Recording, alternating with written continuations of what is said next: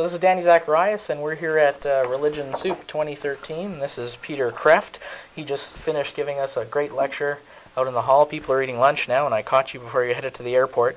I want to talk a little bit about moral relativity. This is an issue that we are increasingly having in our society, where we get looked down upon if we choose an absolute standard. And so how do we deal with that as Christians, and how do we converse with others who are not of that mindset?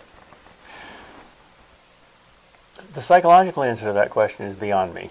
How do you convince people who are moral relativists to change their mind by anything other than intellectual arguments? I'm an absent-minded professor. I'll give you the philosophical arguments. And Right. the essential philosophical argument is that moral relativism is a contradiction in terms.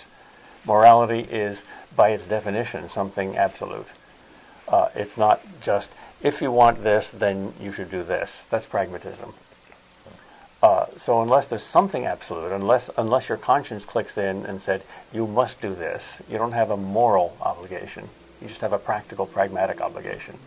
So the next question is, how many absolutes are there? Well, there's at least 10. There are commandments. Does that mean everything is absolute? No, the application of them is not. There is moral relativity, but there's not moral relativism. Principles have to be applied to changing times in changing ways, but the principles stay the same.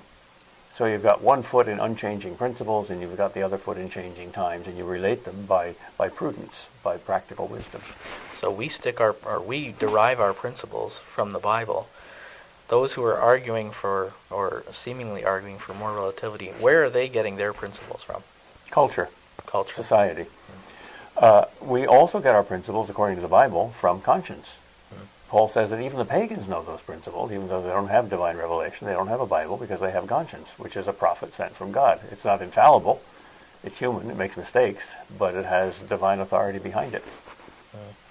And so how do we, again, I imagine you've had numerous conversations with people who argue against absolute moral values and say, no, it's just cultural. My best argument is I've never met a moral relativist who believes that it is morally right to deliberately disobey your own personal conscience.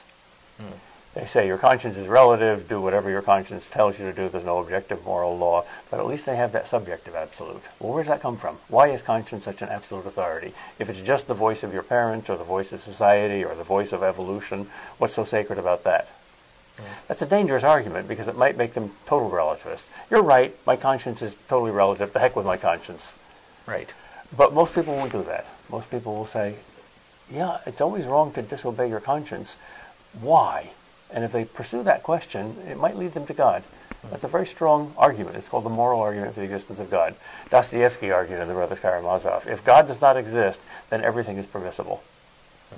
And you can go from that in two directions. God doesn't exist, and therefore everything is permissible.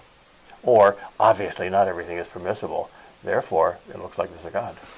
One last question. You said if we start asking those questions about our conscience, that leads us to God. Can you just fill in that moving from conscience to God? Conscience is your inner prophet, and a prophet of God is a kind of a mouthpiece. You follow him like a sign, and he points you to God. You can also look at him. I had two dogs. One was bright and one was stupid. The stupid one couldn't understand signs. I'd point to the dog's food, and the stupid one would sniff my finger, and the other would follow the sign and go to the food. Well, a prophet is like a pointing finger. If you're smart, you'll follow the sign. It'll lead you to God. Very good. Well, thanks again very much for being here, and we'll wish you safe travels back home. Thank you. God Thanks. bless you.